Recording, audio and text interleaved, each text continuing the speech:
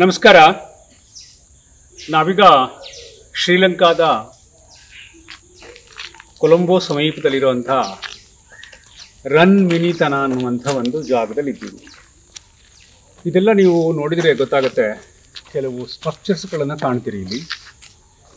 ಈ ಸ್ಟ್ರಕ್ಚರ್ಗಳೆಲ್ಲ ಏನು ಅಂತಂದರೆ ಯಾವುದೋ ಯುದ್ಧ ಆದ ನಂತರ ಇರುವಂತಹ ಪಳೆಯುಳಿಕೆಗಳು ಅಂತ ಅಂದ್ಕೋಬೇಡಿ. ಇವೆಲ್ಲ ಸಿನಿಮಾ ಶೂಟಿಂಗಿಗೆ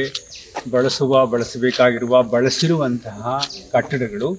ಇದು ಸುಮಾರು 250 ಎಕರೆ ಇರತಕ್ಕಂತಹ ರನ್ಮಿನಿತನ ಅಂತ ಒಂದು ದೊಡ್ಡ ಸ್ಟುಡಿಯೋ ಜಾಗ. ಇಲ್ಲಿ ಚಿತ್ರೋದ್ಯಮ, ಪ್ರವಾಸೋದ್ಯಮ, ಮಕ್ಕಳ ಅಮ್ಯೂಸ್ಮೆಂಟ್ ಪಾರ್ಕು ಇತ್ಯಾದಿ ಅನೇಕ ಆಕರ್ಷಣೆಗಳನ್ನು ಮಾಡಲಿಕ್ಕೆ ನಮ್ಮ ಉತ್ಸಾಹಿ ಚಂದ್ರರತ್ನಂ ಅವರು ತಗೊಂಡಿದ್ದಾರೆ. ನಾನೀಗಷ್ಟೇ ಇಡೀ ಜಾಗವನ್ನು ಸುತ್ತಾಡ್ತಾ ಬಂದ್ವಿ. ಇಲ್ಲಿ ಶ್ರೀಲಂಕಾ ಚಿತ್ರೋದ್ಯಮ ಮಾತ್ರ ಅಲ್ಲ, ವಿಶ್ವದ ಚಿತ್ರೋದ್ಯಮ ಬರಲಿಕ್ಕಿದೆ ಇಲ್ಲಿ. ಈಗಷ್ಟೇ ಒಳಗಡೆ ಗ್ರೀನ್ ಮ್ಯಾಟ್ ಸ್ಟುಡಿಯೋ ನೋಡ್ಕೊಂಡು ಬಂದ್ವಿ. ಇನ್ನೂ ಬೇಕಾದಷ್ಟು ಎಕ್ವಿಪ್ಮೆಂಟ್ಸ್ಗಳನ್ನು ಇಲ್ಲಿ ಅನುಕೂಲಗಳನ್ನು ಶ್ರೀ ಚಂದ್ರರತ್ನಂ ಅವರು ಮಾಡಿಕೊಡ್ಲಿಕ್ಕಿದ್ದಾರೆ.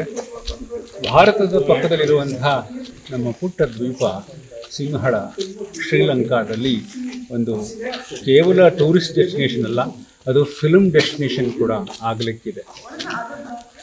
ರಾಮೋಜಿರಾವ್ ಫಿಲ್ಮ್ ಸಿಟಿ ನಾವು ಕೇಳಿದ್ದೀವಿ ಭಾರತದಲ್ಲಿ. ಅದೇ ರೀತಿ ಕನ್ನಡದಲ್ಲಿ ಒಂದು ಚಿತ್ರನಗರಿಯನ್ನು ಮಾಡಬೇಕು ಅಂತಕ್ಕಂಥ ಕಲ್ಪನೆ ಇದೆ.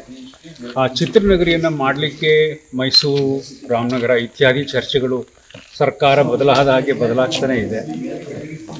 ಹಾಗೆ ನೋಡಿದರೆ ಇಲ್ಲಿ ಚಿತ್ರಗಳ ಸಂಖ್ಯೆ ಕಡಿಮೆ, ಚಿತ್ರಗಳನ್ನು ಮಾಡ್ತಿರ್ತಕ್ಕಂಥ ಸಂಖ್ಯೆ ಬಹಳ ಕಡಿಮೆ.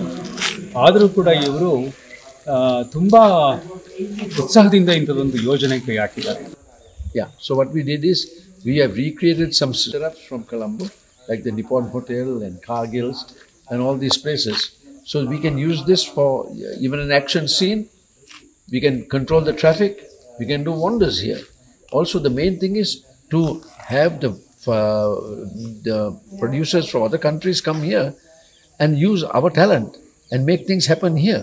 We have to market this place to the world, and we can really be the film capital of Asia. So that is our endeavor. So we are going to build it. We are going to build a theme park to go along with it. We are going to have nostalgia attractions like Bridge on the River Kwai, like Indiana Jones, films that have been made here, Bombay Velvet, Assassination of Gandhi. So many films that have been made here. We can make it a nostalgic visit, like they go and see Lord of the Rings. They go to New Zealand to see Lord of the Rings. How many thousands? And all the Indians are going to Switzerland to see where Shah Rukh Khan danced, you know.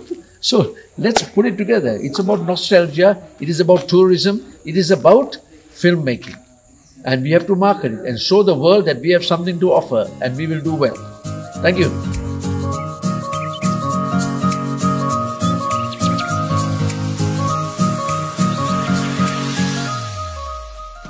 ಈಗಷ್ಟೇ ಶ್ರೀಲಂಕಾ ತನ್ನ financial ಡಿಪ್ರೆಷನ್ನಿಂದ ಹೊರಗೆ ಬರ್ತಾ ಇದೆ. ಹೊಸ ರಾಜಕೀಯ ವ್ಯವಸ್ಥೆ ಪ್ರಾರಂಭ ಆಗಿದೆ.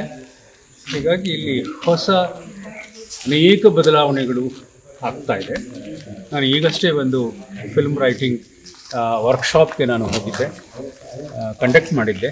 ನನ್ನ ಕೆಲವು ಚಿತ್ರಗಳನ್ನು ಕೂಡ ಶ್ರೀಲಂಕಾ ವಿದ್ಯಾರ್ಥಿಗಳಿಗೆ ತೋರಿಸುತ್ತಿದ್ದಾರೆ. ಇದೆಲ್ಲ ಮೀರಿ ಈ ಥರದ ಒಂದು ಉತ್ಸಾಹ ಒಂದು ಪುಟ್ಟ ದ್ವೀಪದಲ್ಲಿ ಆಗ್ತಿರ್ತಕ್ಕಂಥದ್ದು ಇಟ್ಸ್ ವಂಡರ್ಫುಲ್, ನೋಟಿಸಬಲ್. ಮತ್ತು ಇಂಥ ಪ್ರಯತ್ನ ಕರ್ನಾಟಕದಲ್ಲೂ ಆಗಬೇಕು. ಇದೊಂದು ಅದ್ಭುತವಾದ ಚಿತ್ರನಗರಿಯಾಗಿ ಸದ್ಯದಲ್ಲೇ ತಲೆ ಎತ್ತಲಿದೆ ಇಡೀ ವಿಶ್ವದ ಫಿಲ್ಮ್ ಮೇಕರ್ಸ್ನ. ಯಾಕೆಂದರೆ ಈಗಾಗಲೇ ಶ್ರೀಲಂಕಾದಲ್ಲಿ ಬೇಕಾದಷ್ಟು ಇಂಟರ್ನ್ಯಾಷನಲ್ ಫಿಲ್ಮ್ಸ್ ಶೂಟಿಂಗ್ ಆಗಿದ್ದಾವೆ. ಈ ಸ್ಥಳ ಕೂಡ ಬಹುಶಃ ನಾವು ಮುಂದಿನ ಸಲ ಬರೋದ್ರೊಳಗಡೆ ಬೇಕಾದಷ್ಟು ರೀತಿಯಲ್ಲಿ ಬದಲಾವಣೆ ಆಗಿರಬಹುದು. ಇದು ನಮಗೂ ಸ್ಫೂರ್ತಿಯಾಗಲಿ, ಮಾದರಿಯಾಗಲಿ ಅಂತ ಹೇಳಲಿಕ್ಕೆ ನಾನು ಇಷ್ಟಪಡ್ತೀನಿ.